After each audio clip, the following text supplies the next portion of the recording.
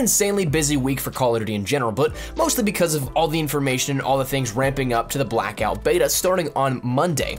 However, we ended up getting a lot of stuff in the past week and a half that really is both games, Call of Duty World War II as well as Black Ops 4, and while of course the former of those two wasn't really in the limelight per se for this week because they didn't have a bunch of things being debuted for the upcoming event, it is something that there was still some things in the backdrop for World War II. So while we've been talking about Black Ops 4 all week practically, we're gonna take a quick brief moment today to cover what was Sledgehammer's community update for World War II as of yesterday. So they talked a little bit about some things coming up, some things to look forward to and all that kind of stuff, and it's actually a lot smaller than many people may have anticipated, especially because if you remember back a couple of weeks ago, we ended up seeing that they held off a little bit for one, then we saw a slight update saying we'll have a bigger update coming September 7th, and then as of yesterday, September 7th, it wasn't all that big. So while we're gonna be breaking down everything here at this, it might not be as big as what you may anticipate here for what normally is the community updates. And it wasn't even something that was posted on their blog, it was just a mini Reddit thread. So unfortunately not as in-depth as, again,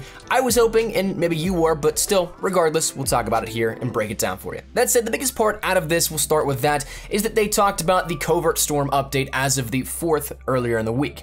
That being something that brought the Covert Storm event up to being live, and with that we ended up getting a bunch of different things. We ended up getting new weapons. The AS-44 was already a part of the Commander Division, but we got more variants with that one. We ended up seeing we had the brand new weapons of the Proto X1 and the VMG 1927. We ended up seeing that we had new content in terms of weapon charms, camos, calling cards, all that good stuff, plus new uniforms, always cool. You can customize your Commander Division loadout now with that. We ended up seeing that we also got some new ranked play stuff with some rewards there for chaining together 3 wins and then 5 wins respectively for a calling card and a freeload weapon charm. Then we also saw that the community challenge itself was made public as well, which again, kind of bummed out about this because with the lack of posting on either the blog or on Reddit a little bit about some updates with this stuff, unless you saw that update or you see the news tab, you might not even know what the community challenge is. We need to call in 310 million score streaks by the end of the event. And for people like me, where my news tab is glitched out and I haven't seen any event updates since Attack of the Undead, again, if I didn't see that Reddit post, I wouldn't really even know what the community challenge was to take part in it. But regardless, Covert Storm was added in and we got all that kind of stuff added into the mix.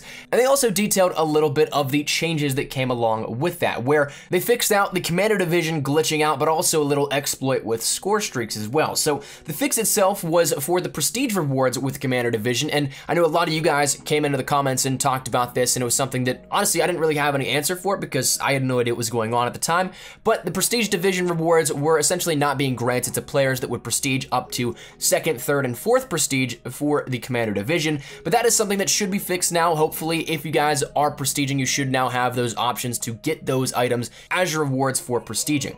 Also, they ended up fixing the exploit with the score streaks where, again, I didn't know much about this one, but it was something that was patched up. I saw some footage of it. Personally, I don't really look too deep into glitches. I'm not a big fan of using them or anything like that, so therefore I don't really associate myself with having to know much about them. One thing that was also apparent that I don't know if it was fixed, but was there at the very beginning of the Covert Storm event, was that there were a bunch of very easy to use out-of-map exploits within Egypt. I know that I was just playing a regular casual game in Infected, and I saw this guy on my minimap outside of the perimeters, and I'm like, wait, what? And I went over to look at it, and I just went to go and look to see where he was, and just by simply moving to the barrier, I even entered into it. So it was that easy where you literally just walked up to it and you could get out of the map. So hopefully that's been fixed up. I'm not gonna put any footage up on screen of it now just because I don't really, again, condone that sort of stuff, so I don't wanna feed into it. But Sledge, if you're watching, I got some footage I can send over your way if you want. But fixes and updates out of the way in terms of actual content that came out, the rest of this update really just focuses on some smaller things that we can look forward to in the upcoming week. The first of which being the Weekend Warfare, which is going on right now if you guys haven't hopped on and taken advantage of this. We end up having double XP on Gridiron and double weapon XP in Capture the Flag. So kind of an off-the-wall type of thing to me, but it makes sense because they're trying to get the population of these up a little bit. I personally couldn't tell you the last time that I went and played Gridiron or Capture the Flag, so to incentivize some people to play that, I'm totally cool with that. Double XP on Gridiron is gonna be a good one as well. Weapon XP, though, it might not be my biggest cup of tea that I go for every single time. If you guys need to rank up your new weapons, that being the Proto X1, the VMG 1927, or if you need to do the AS-44 still, you can end up doing those, get some attachments here for that, and build some awesome some class setups as a result, but it's going to be easy to do within Capture the Flag and Double Weapon XP. Additionally, going on this weekend, for anybody that's interested in playing on PC, it's a PC free weekend happening until Sunday tomorrow at 1 p.m. Pacific Standard Time, I'm assuming. So if you guys want to jump on Steam, you can end up playing for the next 12 to 16 hours or so, depending on when this video goes live and whenever you end up actually catching it. Then you can end up playing on the PC for free. While it might not be the most optimized game on PC and it doesn't have as much attention as, say, Black Ops 4 will for the PC version of it, it's still a lot of fun to play. I remember going out to Raven playing it on PC for their little early capture event there almost a year ago at this point. Plus, I played a little of the PC beta back in the day, and also I think the last PC free weekend I did that as well. But if you guys are looking to just test out some, maybe say, mouse and keyboard skill or play it in a different way, this is a great opportunity to do so, and it doesn't come around all that much. So if you guys want to jump on Steam, download it, and test it out for the next couple of hours, be my guest. Of course, it is going to be there for free for you to do. So that said, moving along though into the update, the next thing that was mentioned was the community challenge status, which again is to call in 310 million score streaks by the end of the event, that being the 25th.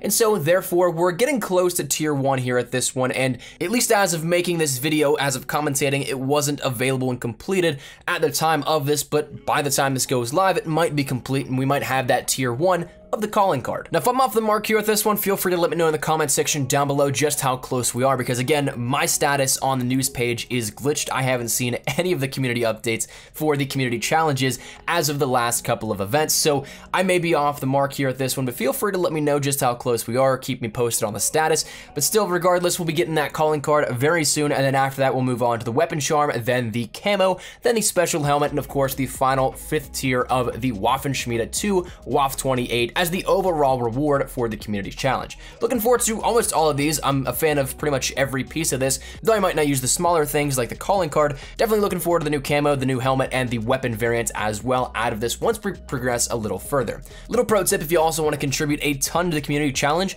run ordnance as well as Molotovs, recon, and counter recon, and on a regular basis, you'll be able to call in, say, maybe 10 to a dozen score streaks on average per each match that you end up playing. So it'll definitely speed up the process if we go with the lower stuff. But that said, you also have alternatives like Leprechaun Hunt and everything like that. Outside of that, the only thing that was debuted after this was a little bit of the midweek mobilization and weekend warfare for next week. So next week's midweek mobilization will be double division XP and double XP when you party up in S&D. So seems like double division XP across the board, and then if you party up and you want that extra little surplus of double XP for your soldier, partying up in Search and Destroy will grant that to you. So that'll be for Wednesday going into Thursday, so that 24-hour period, and then the next weekend warfare is going to be double XP in Domination and double XP in Dogfighting.